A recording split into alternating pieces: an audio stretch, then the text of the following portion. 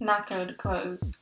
Finding a solution to bubbles and holes, utilizing traditional techniques, mending all clothes equally, despite their commercial value. Reusing and repurposing found materials, versatile embroidery. So I started by drawing some circles all over the hoodie. Now I am drawing the lines I want. The circle is going to just have some simple stripe pattern. So I'm using my ruler to line everything up and draw some straight lines. This is a simple one to start out with, and then I'll show you some more complicated Sashiko patterns. By the way, I'm using a choconer by Clover. It is a Japanese company, but you can buy this in the United States and the UK online, I believe. It's just a chalk roly pen thing, and it's for making these kind of temporary lines. It should wash out, but some fabrics like to keep it, so be careful. I've never had that happen to me, so I've been kind of lucky, but it's always good to test it out on your chosen material first. I don't want to hate from Sashiko purists. I know I'm not perfectly stitching by any means, but I don't have time for that. I don't really care that much. It looks cool to me, so this is how I do it. You can do it perfectly if you want. That's what the ruler is for. If you are watching closely, you'll see, like I'm doing here, I'm checking the tension as I go along, especially because this is a stretchy garment. It's quite hard to get the tension right. I'm not using an embroidery hoop for that reason. If this was just a straight woven fabric, I would, but I've found that with jersey, the hoop doesn't really help, in my opinion. It just makes it look stretched out. So I'm just being as careful as possible as I go along, knowing that there might be some little kind of bumps here and there, but that's fine. Ironing it will hopefully improve that a little bit.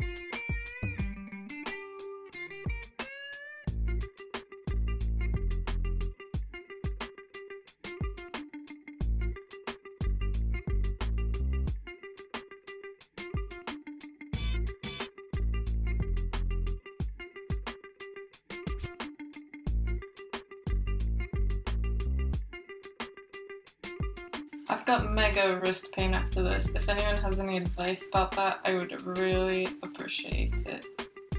Let me know in the comments.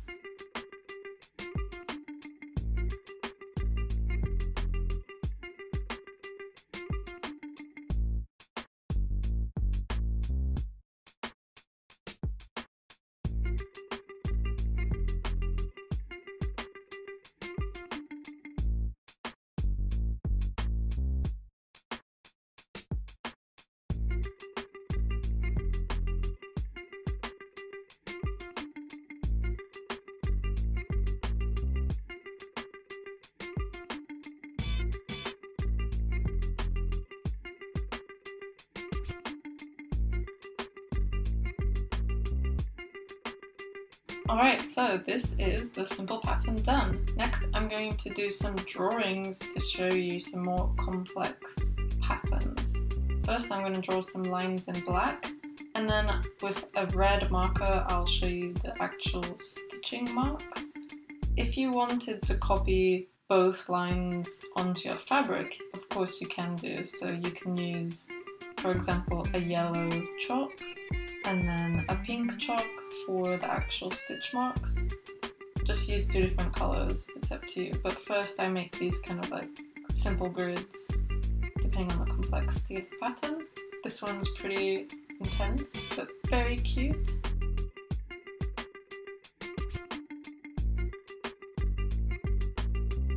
Okay, first I'm just going to draw the pattern, just to give you an idea of what it would look like. And then now I'm going to show you how I would stitch it. So I would just do straight lines first, in the most economic way in terms of thread usage.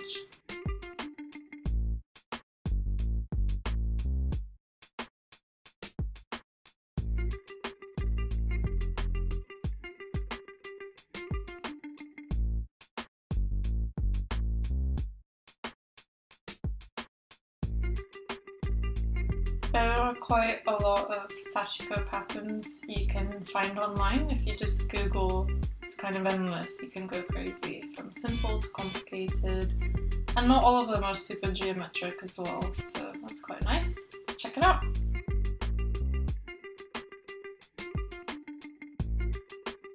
I'll show you one more pattern. It's one of my favourites. I quite like this kind of zigzag herringbone style. Hope you do too.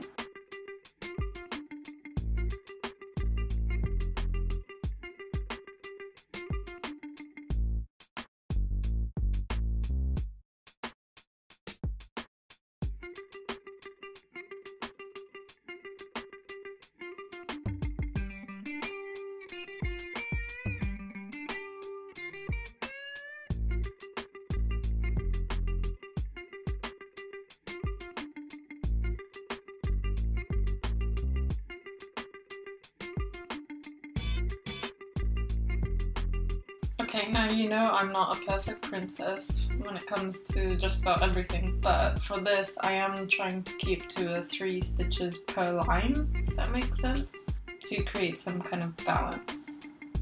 This is kind of something you will find in Sashiko stitches. There is a kind of evenness, equal distribution kind of thing between lines, so I personally just think it looks nicer, so I am going to try to be a little bit careful this time to do that, but up to you. You can just follow lines as you like, willy-nilly too. Okay, so here is a more complicated example. I did a cat instead of a circle this time, and you can see it matches the drawing, and it looks really nice, I think. I didn't do it perfectly, but I'm really happy with the result. It's so cute! Look at this little kitty! Now you can kind of see my plan is to have these circles all over the hoodie. Yes.